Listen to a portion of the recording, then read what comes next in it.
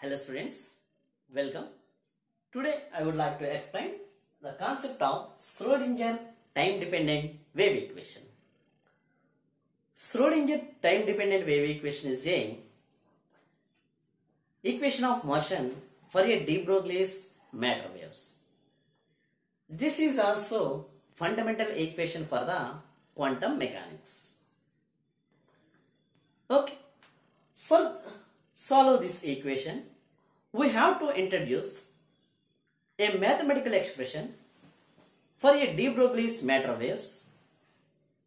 That one we are calling as a wave function.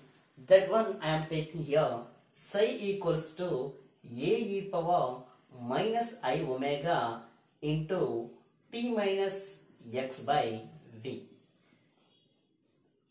Okay, this is one dimensional I am taking here. Here omega is the angular frequency, that is omega equals to 2 pi nu. And v is the velocity of the particle, so that one I am taking as a v equals to mu lambda. Now the modified wave function can be written like psi equals to a into e power minus I omega. Omega means, okay, if I take this one, so that will omega into t, that means 2 pi nu t minus omega into x by v. Omega means 2 pi nu and x by v means in terms of frequency and wavelength nu lambda. Okay, here okay, nu cancel. That implies we can write the wave function psi equals to a e power minus I 2 pi nu t minus 2 pi by lambda of x. This one I am calling as a equation number 1. Now I want to express this one in terms of energy and also the momentum.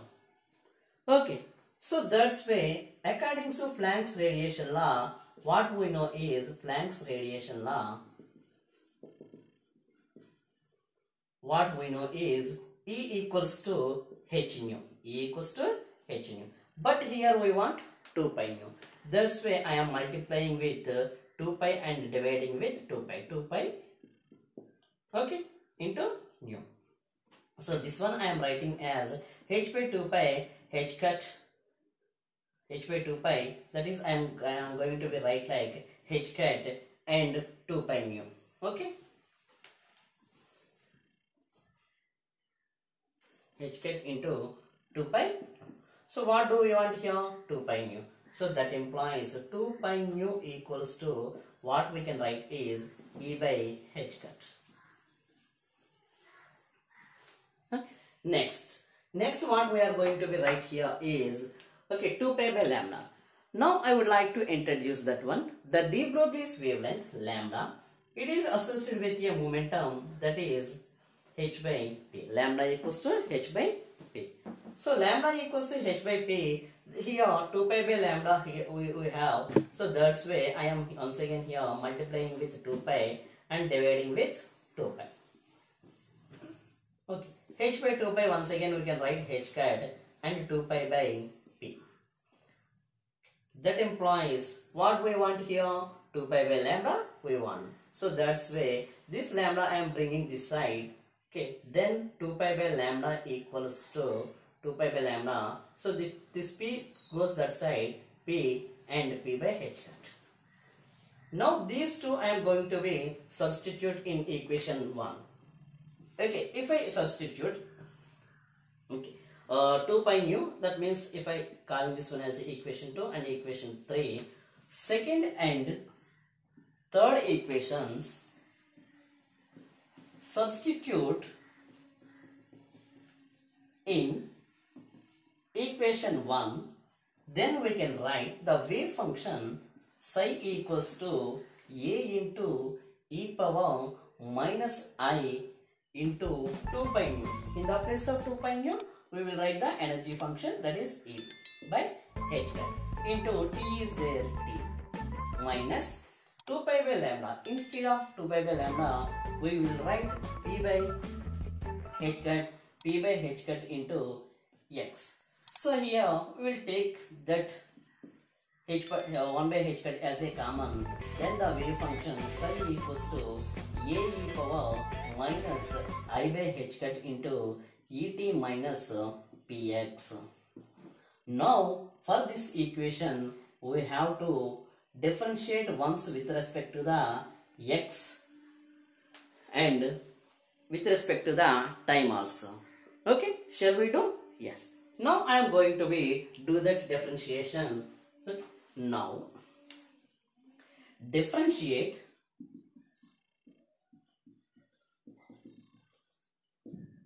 above wave function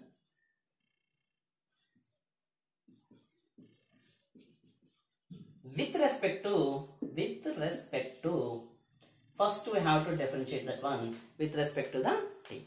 So if we do, LH side becomes dou psi by dou t. A is a constant term, so we have to write it outside.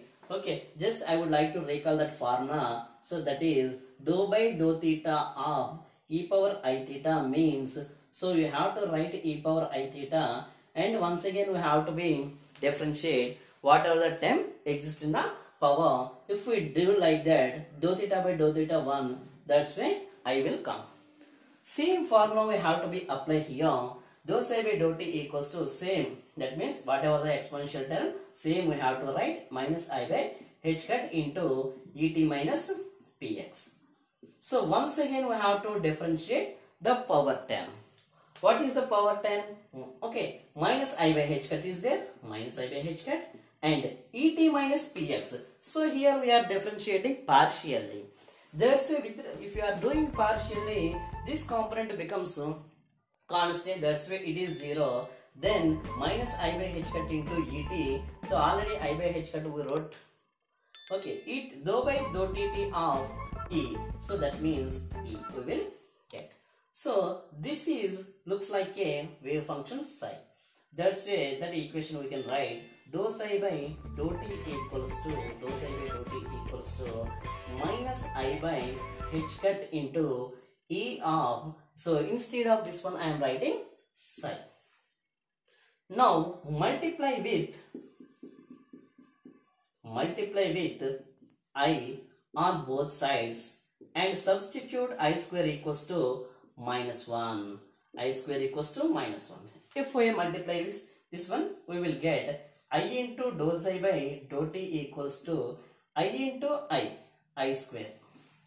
I into I square minus by h cut e psi. So from this I would like to write e psi equals to I h cut, this side it is denominator, that will multiply I h cut. I square means minus 1, minus of minus plus. That's why e psi equals to I h cut into dou psi by dou t. This is the energy. Okay, so we have to know that the total energy of the particle is the sum of the kinetic energy plus potential energy. Okay, because of that one, we have to differentiate this equation with respect to x for 2 times. Okay, now I will do.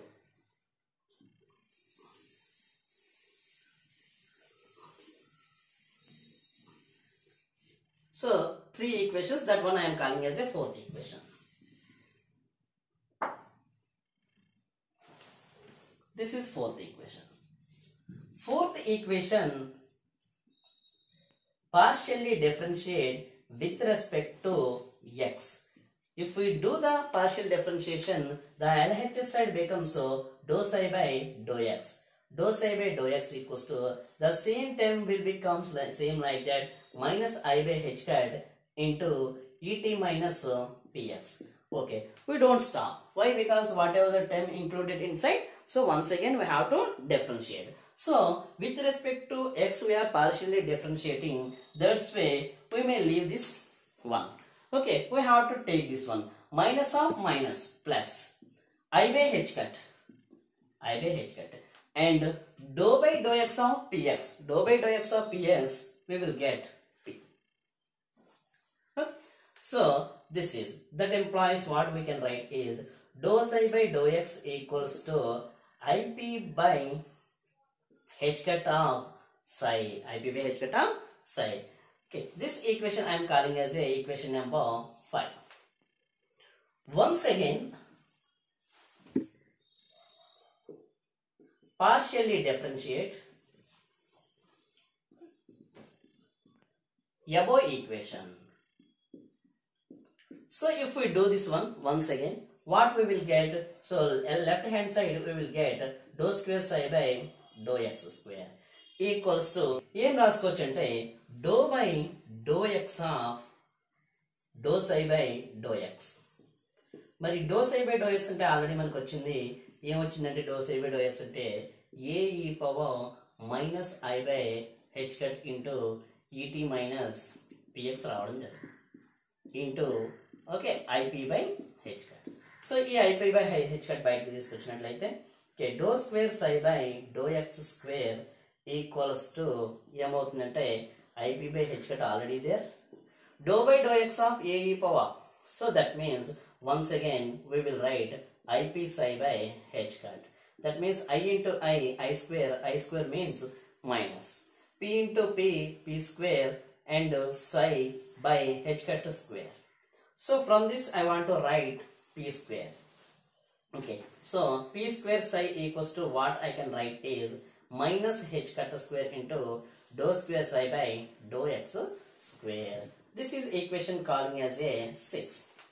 In the last step, what we are going to be doing is the total energy of the particle. The total energy of the particle is the sum of the kinetic energy plus potential energy. Okay, that means the total energy of the particle is the sum of the kinetic energy plus potential energy. So kinetic energy in the previous class I already told you, kinetic energy formula is half mv square. So this half mv square, if we want to write it in terms of momentum, we have to multiply with m and divide with that one. Therefore the kinetic energy in terms of momentum, mass into velocity momentum, square is there, p square and 2m.